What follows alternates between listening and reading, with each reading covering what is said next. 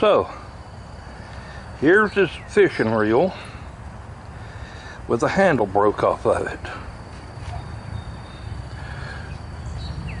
We're going to try, even though I could buy a brand new one, a new handle at Amazon for $5 or $6, I'm going to try to manufacture one. Stick around, let's see what happens. I don't buy new cars, I don't buy brand names, I go to Goodwill for my clothes. I like to save money, I like to find bargains, it's the life I chose.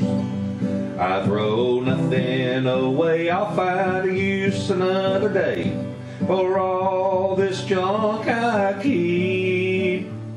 My neighbors all hate me, they abuse and berate me, 'cause I like doing it cheap.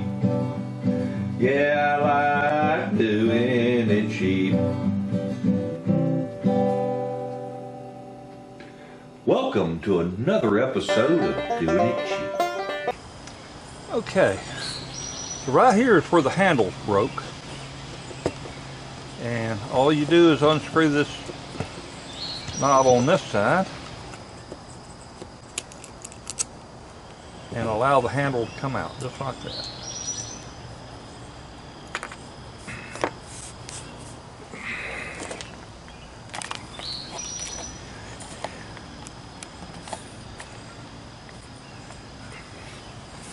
Now this handle is six-sided in here, little hex shaft, and I'm just going to screw this back in just so it don't get lost.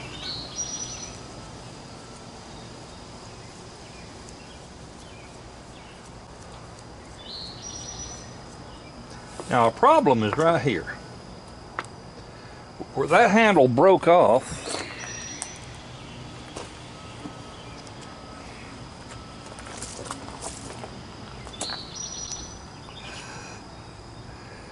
See, we've got a pin right in here that's holding this to that shaft. So I'm gonna drive that little pin out of there if I can. So I'm using the Pittsburgh pin punch set, item 93424, and the smallest one in there is 1/16 of an inch, and that's what fits.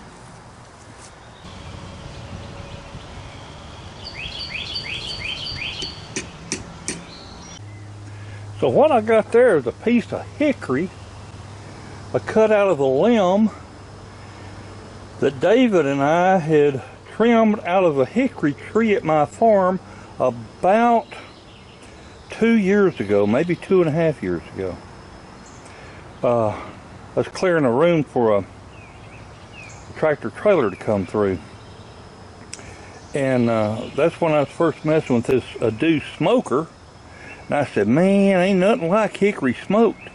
So I just went ahead and salvaged them limbs. I figured I'd use them in my smoker sometime. Well, they say there ain't nothing as tough as hickory, so we're going to try to make a handle out of that piece of hickory.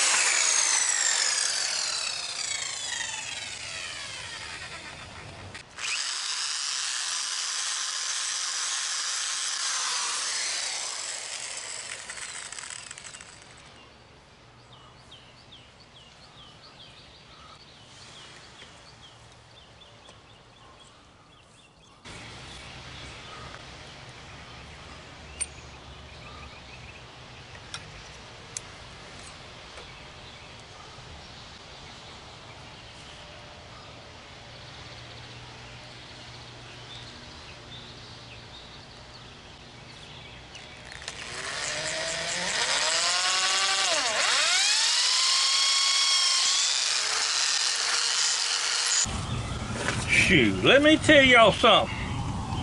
Fred Flintstone himself never had it this good. Yes, sir.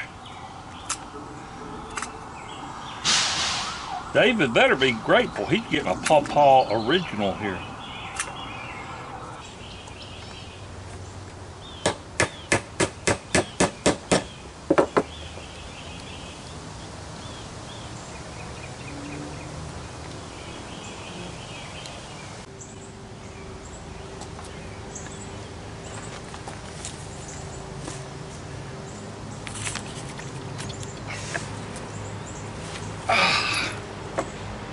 You ain't gonna stop a man from going fishing now.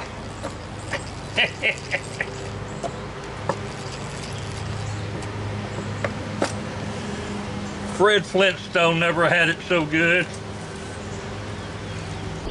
Y'all have a wonderful day and a better tomorrow. Me and David's going fishing.